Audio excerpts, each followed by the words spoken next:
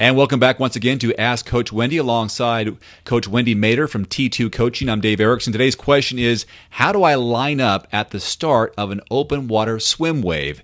And nowadays, at least at the WTC branded races, they have these rolling starts where you kind of seed yourself based on how long you think you'll take to do this versus the mass wave starts. So the question to you, how do you start? How do you line up at the start of a swim start in open water swimming, Coach?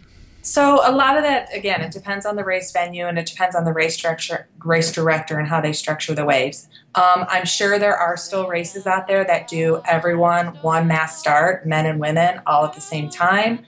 There's the start by your time, so you seed yourself according to your swim time. So like, for example, in a 1.2 mile swim, if those 30-minute swimmers are going to seed themselves in the beginning and those hour swimmers are going to seed themselves back, and everyone's just going to kind of go in single file. But I think the majority of races, sprint, Olympic, half, and some full iron distances do it by waves according to your gender and age group.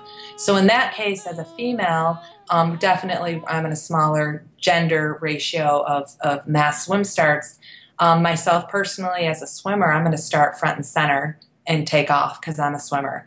Normally, the best place for someone who doesn't have quite the experience I do, and they're still a little intimidated and fearful, is to start on the outside and kind of move in towards the race course buoy. So, like I like to say, someone's got to start dead center middle, but it doesn't need to be you.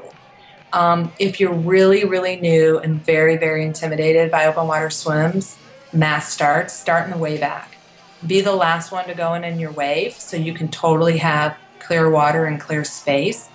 But if you decide to do that, you also want to know if there's any waves behind you, they might catch up to you. So even though in the beginning you may have all this water and space, you may get run over by other swimmers. So my best advice is to practice. And expectations for those first 100 to 200, maybe 300 yards on how your technique may be different than what you have practiced in the pool? That's a good point. I like to take those first 100 or 200 yards, I swim with my head out of the water because even though, I try to start front and center, but there are going to be swimmers that kind of get in front of me. If it's like those mass Ironman starts where there's up to 2,000 people at once, there's a lot of swimmers in front of me because it's male and female. So I like to keep my head out of the water because I don't want to get kicked or hit by anyone.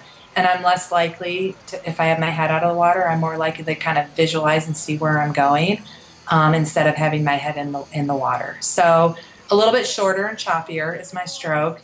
And you're definitely going to be breathless. Even if you're trying to start off relaxed and slow, it is a race. So you're going to have a little more anxiety. And you want to sight a lot in the beginning. Sight frequently. It's going to help you out a lot so you don't go off course. And I know on T2Coaching.com you have a section there on how to acclimate to cold water because not all swims are going to be, 65, 70 degrees. You're going to have some issues when it's probably below 60.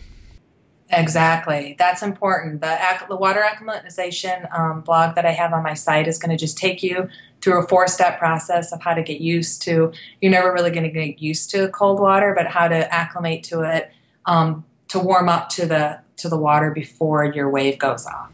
All right. If you had a question for Coach Wendy, use the hashtag AskCoachWendy on Twitter, Facebook, or YouTube, and it might be featured on an upcoming video here. So, Coach Wendy, thanks very much.